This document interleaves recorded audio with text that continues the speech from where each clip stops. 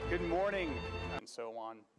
So we put a ton of effort into those gloves, pretty proud of where they're at. And so this suit's a little bit different than the suits of kind of today that's used on the space station. So this is called a rear entry design or a back entry design. This hatch would open up.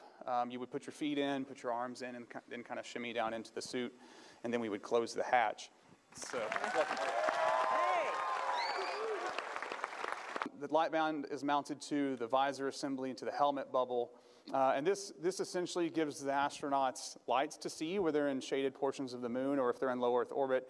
In a night pass, they can turn on these lights to see using tools or translating on the space station or anything like that. We also have on the side here, we have a HD video camera. So those of us back on Spaceship Earth watching the EVA will be able to watch it in high definition, which will be a fantastic upgrade, I think, from current day technology.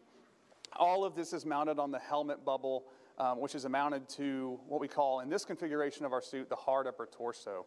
So the hard upper torso goes roughly from Jim's waist up to the top. And this is kind of the core structure of the suit. It's what we attach everything to and are continuing to refine. That's an excellent portion. The XEMU team did a tremendous job, and a lot of our teammates did a tremendous job designing those boots. So one of the differences between this suit and the suit that will be on the moon is that the moon suit will mostly be white. So we'll replace all the black with white. And that's really for thermal reasons, so didn't want anybody to get that mixed up. But other than that, I think this is just a fantastic, fantastic looking suit.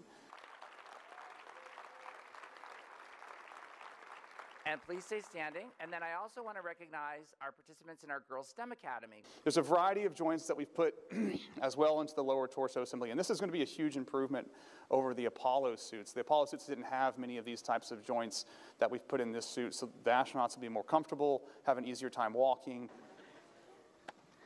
You know, this is great for me. This is actually my demographic. So I feel right at home.